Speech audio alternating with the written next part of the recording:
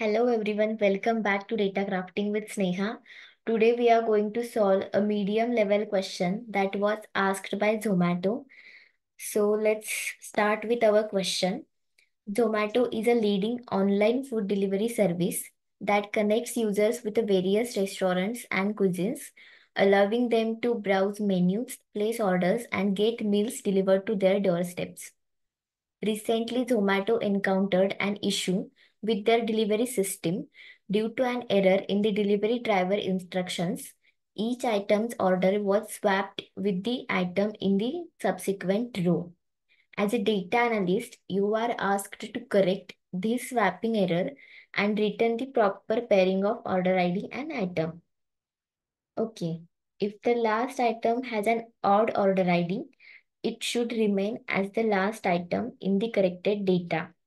For example, if the last item is order ID 7, tandoori chicken, then it should remain as a order ID 7 in the corrected data. Okay, so basically each item's order was exchanged with the item in the next row, and our task is fix this mess and pair each order ID with the correct item. Okay, so let's look at the orders table. Contains order ID and item.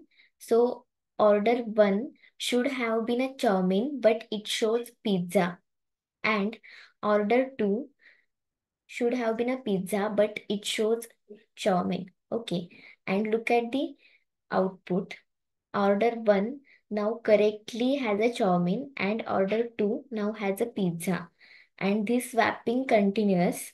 And since the last order ID 7, which is odd, tandoori chicken remains in a place. Okay. So how we can do this? For odd order ID, if the order ID is odd and not the last order, so we add 1 to it to swap it with the next even order ID, right? And for even order ID, we subtract 1 to swap it with the previous odd order ID. Okay. And if the last order ID, if it is odd, we leave it as it is, like tandoori chicken. Okay. So let's move on to the SQL server. First, we will count the total orders. Select from orders.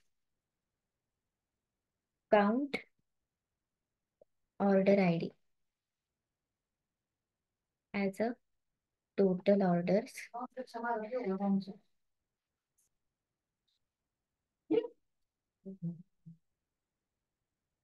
See, in the output, it will count the total orders. Total orders are 7, right? Now we will make it as a CT.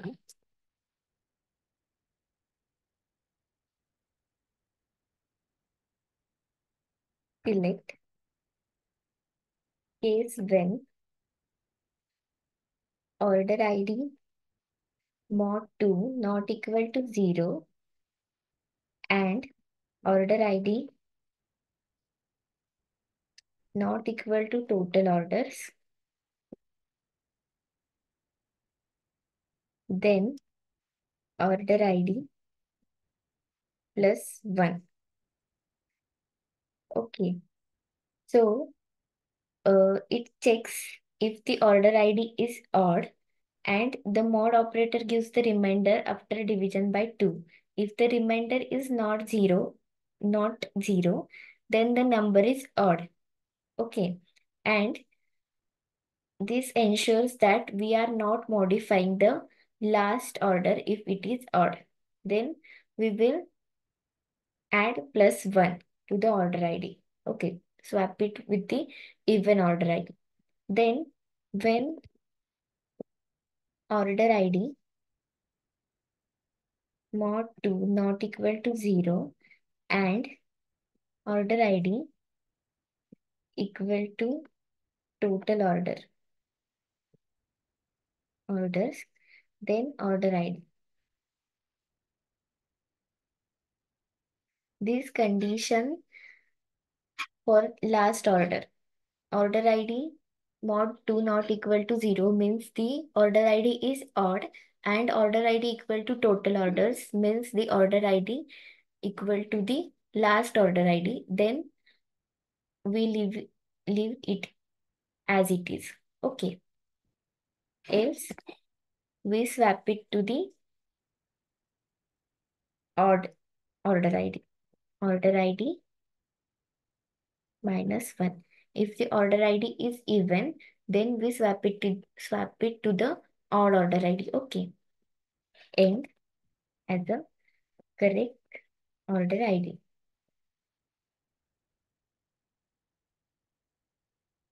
Comma item from CT and orders. Okay. We are using here total orders from the CT. So from CT and order ID from the orders column. So I will use orders table also. Okay. Now I will use order by correct order ID. So it will give us the correct order. See,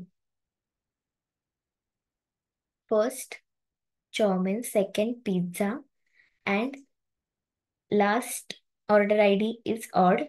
So it will remain same. Okay. Now let's move on to our second approach. So in this approach, we will use built-in SQL window functions like lead, lag, and coalesce. So lead function fetches data from the next row in the result set. For example, row 1 pizza and row 2 chow mein.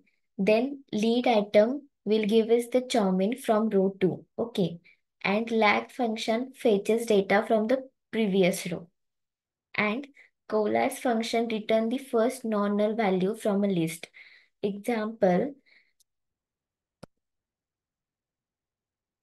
coalesce null pizza and chow mein. Then it will return pizza because it is the first non-null value. Okay. So let's start with our query. First, select order ID. Then coalesce.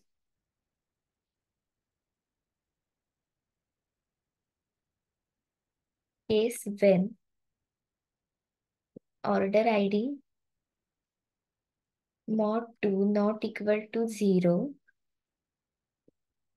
then lead item over order by order ID. Right.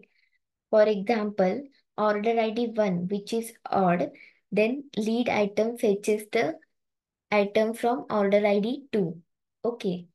Then when order ID mod 2 equal to 0, means order ID is even, then it will fetches like previous item. It will swap with the previous item over order by order ID. Okay. And then item end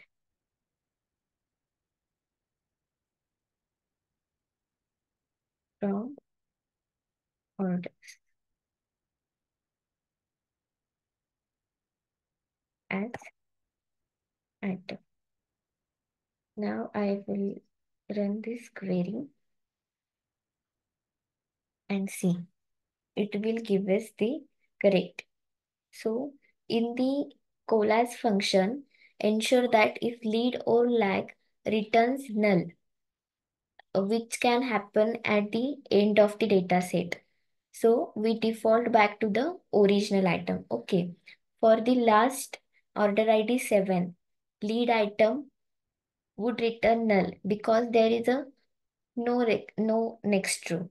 So collage then use the original item value. Keep it unchanged. Okay, keeping it unchanged. So I hope you found this video helpful.